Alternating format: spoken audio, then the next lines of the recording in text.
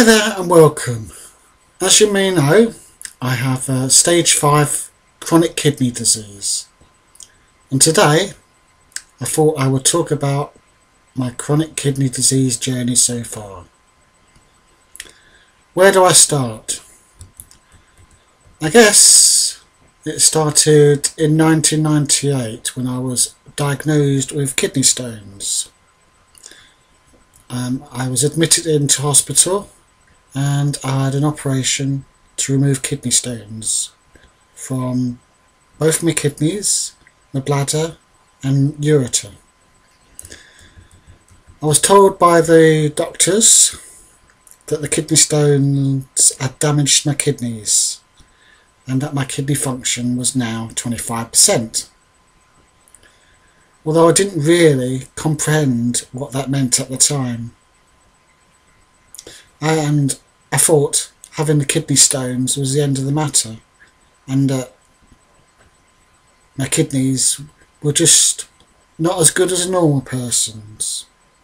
When I got home, I was fine. I felt fine. I just got tired more easily than a normal person. I didn't really think anything of it. And so I basically got on with my life. Roll on to 2005. I then met my future wife, Simone, who I love very much. She is the centre of my world. I don't know what else to say about her. We got together and decided to go around the world together. I quit my job, sold the house, we travelled around the world for 6 months, we came back, settled down, and in 2007 we had our son, Oscar, born, who is the centre of my life. In 2010 we got married, things were good. Roll on into 2013. I had a good job. We're happy. But I was starting to feel unwell. I was getting headaches, more tired than normal. And Simone kept saying to me, "You need to go to the doctors. You need to go to the doctors." I didn't really want to go. I didn't think anything was wrong with me. So, reluctantly, I was dragged to the doctors. And in November 2013, I had a blood test. And I was told the bad news, that my kidneys were not as good as expected, and so I was referred to a kidney specialist. I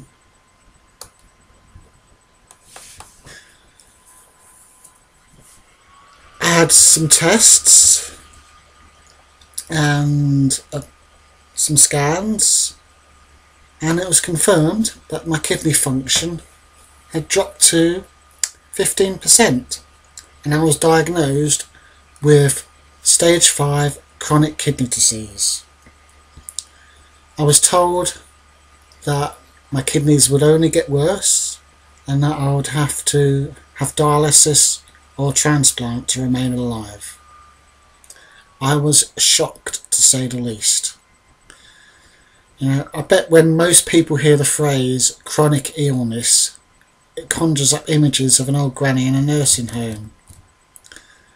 The thing is, I now realise that chronic illness isn't limited to the elderly. Chronic illness is defined as a long-lasting condition that can be controlled and not cured, and it includes things like arthritis, kidney disease, depression, diabetes, and many more. Many of these illnesses are invisible, which means you can't tell if someone's has them. So if you look at them and they look healthy, then they must be healthy. I was a prime example. As I looked well on the outside, but inside was a different matter. 2014 was a difficult year for me, as I had to endure loads of tests, to check why my kidneys were failing and what was wrong. I had scans, blood tests, and I was told that I'd have to go on the transplant list. And so I had to have more scans and blood tests to see if I was fit enough to go on the transplant list. On the whole, most of my family and friends have been very supportive of me, especially Simone and Oscar, my son, who have been my rock. However, the one person that I thought I could count on, my brother, has turned his back on me. He and his wife thought I was exaggerating my condition and being melodramatic when I told him about my illness. And he said, "You'll be okay. What's the fuss about it? Your condition isn't life-threatening, as you can get dialysis or a transplant. You haven't got cancer or heart disease or anything serious like that." He will never comprehend what me and the family have to go through, or understand how hurt you made me feel. He just did not understand how hard it is for somebody, both physically and emotionally, to live with chronic illness. I tried to explain my situation to the best of my ability, but he didn't know what all the fuss was about and just refused to listen. Instead, he took advantage of my weakened state and left me depressed, frustrated, sad and even guilty that I had this condition. But I didn't want his pity. I just wanted his respect and understanding of my circumstances. So I now removed him from my life, as I don't expect that sort of betrayal and negativity from a family member. It's a real shame, as I've not spoken to him since 2014, which has left a huge hole in my heart. I feel empty because of it. But what could I do? Also in 2014, I had to give up my job. I was a scientist working for a pharmaceutical company. Because of the ongoing nature of my illness and the fatigue and memory problems it was causing, I was finding my job increasingly difficult. And so it became very stressful for me, and I was worried about letting people down. And so unfortunately I decided the only thing I could do was to leave work and take early retirement. This was a hard decision and was very upsetting for me. This was not only hard for me, but hard for Simone as well, who had to become the sole breadwinner of the family. In December 2014, I was finally placed on the kidney transplant waiting list. 2015 was hard for me and the family, as we struggled with the continuing symptoms of my failing kidney, which I've discussed in my previous video about what chronic kidney disease is, what the symptoms are and treatments. On January 31st, 2016, an amazing thing happened. I had a kidney transplant. I remember it was a Saturday night. We had a Chinese takeaway. Oscar had just gone to bed and we'd been watching TV in the evening. It was about 11 o'clock at night. It was nearly bedtime for us. And my mobile rang. I looked at it and thought, who could be ringing at that time of night? The number was withheld, so I ignored it and let it ring off. About 10 seconds later, Simone's mobile rang. Immediately I sort of suspected, it's a kidney for me. Simone answered it, and yes, it was Manchester Royal Infirmary. They had found a kidney for me, and we had to get to Manchester within 2 hours. Well, I was shocked. I didn't really want to go, as I was shit scared. But Simone said, it'll be okay, you need to go. You need to go. So we put Project Kidney into motion. Well, to be honest, we didn't really have a plan.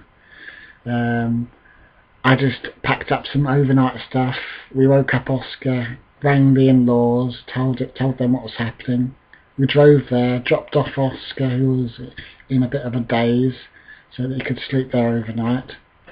And then we made our way to Manchester. It was so unreal as we drove in the dark to Manchester. Everything seemed to be in slow motion. We finally arrived at the Manchester Royal Infirmary about midnight. We arrived in Ward 9, and I was admitted into a bed. As I was sat there waiting for the nurse to perform all her checks on me, I was petrified, which showed as my blood pressure and heart rate were sky high. I remember Simone and the nurse saying to me, you need to calm down so we can get your heart rate down. Well, that's easily said than done. I had a chest x-ray done, more blood tests done, and we just waited throughout the night, waiting for me to go down to surgery. Around 5 o'clock, I said to Simone, you might as well go home and try and get some sleep. Nothing's going to happen yet. So she went home, left me there. I tried to sleep myself, but I couldn't.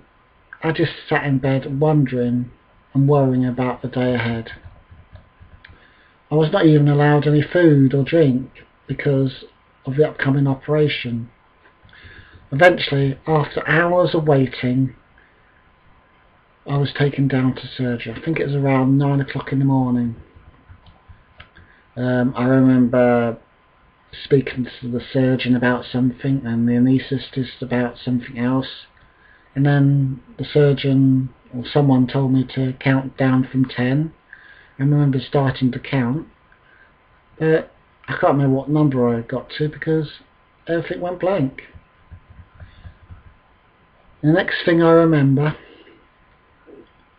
is being woken up by one of the surgeons who told me that the operation had been done. I was in a lot of pain and very groggy from the operation. I was taken back to Ward 9 and then asked the nurses to contact Simone so that they could let her know that I was okay. I don't really remember much else except being in a lot of pain. I was in hospital for about 3 weeks.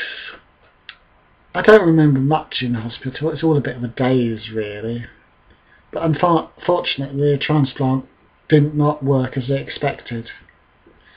The new kidney did not wake up, and I was told by various doctors it might take up to 3 months to wake up. I hated being in hospital. It was so depressing. Plus it was very hard on my family who had to travel an hour each way to see me. We live in Crewe and the hospital was in Manchester. They tried to see me every day at first, but it was too much for them. So in the end they cut it down to 2 or 3 times a week. I was so looking forward to going home and getting away from hospital food. And even though I was stabilised from the operation, the new kidney still had not woken up. But the doctors agreed that I could be let out. I was so happy that I was told I would finally go home. But after leaving the hospital, I still had to go back to the hospital 2 or 3 times a week for regular blood tests and checkups. I was pretty ill and when I got home, and on top of the new kidney not working properly, I was in a lot of pain from the operation, and I am well because of all the side effects of all the drugs I was taking. The doctors kept saying to me, the new kidney will wake up eventually. They even tried me on steroids and different variations of anti-rejection drug, but it did not work. I had loads of blood tests and scans to find out what was wrong, but there was no indication of infection or rejection. Instead, they showed that the kidney was working fine. Then they did a biopsy of the kidney, and that found what was wrong. The biopsy showed that the new kidney had had vascular disease. So the reason the transplant hadn't worked was because the donor kidney was diseased. This was very upsetting and frustrating for me. I could not believe that I had received a diseased kidney. And unfortunately, around 3% of kidneys from dead donors just do not work for one reason or another. I guess it's just the luck of the draw, me receiving a kidney which was diseased, which is why there's much better chance of a kidney working from a live donor, because the donor has to have loads of checks themselves, and any potential with a donor kidney will be picked up.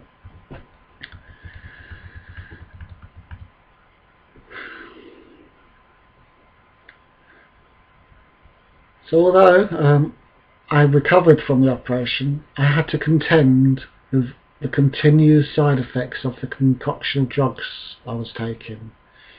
Mood swings, depression, extreme nausea and tremors being the worst of them, which I wouldn't have minded if the actual transplant had worked. And on top of that, I had anemia, magnesium deficiency, potassium deficiency, and I'm on the verge of being diabetic. Fortunately, I was pre-dialysis before the transplant, as my kidney function ranged from 12 to 15%, and now it's the same. The transplant had no effect whatsoever. The doctors have more or less resigned to the fact that the transplant hasn't worked, and they're gradually reducing anti-rejection medication with a view to putting him back on the transplant list. They'll probably leave the kidney in unless it becomes medically necessary to remove it. Some people have 2 or 3 transplants before they find that one works. I have now been transferred from the Manchester Royal Infirmary to North Staffordshire Hospital to be cared under them. I have a check-up every month now, and they are in the process of reactivating me on the transplant list. Must admit, the care and organisation at North Staffordshire is a lot better than it was in Manchester. The nurses and doctors have been brilliant. I have to say I was very disappointed with the aftercare at Manchester Royal Infirmary.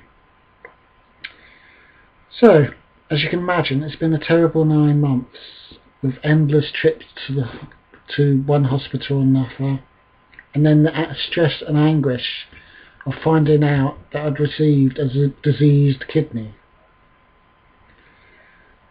I've tried to remain positive, but it's been very hard for me. And my lovely wife, Simone, and son, Oscar, have been brilliant in their support of me. And I'm sure it's been hard for them too, watching me going through this.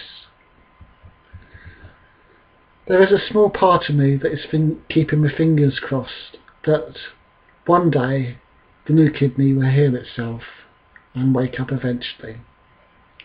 But I have accepted the fact it will never work and that I might have to go on dialysis at some point.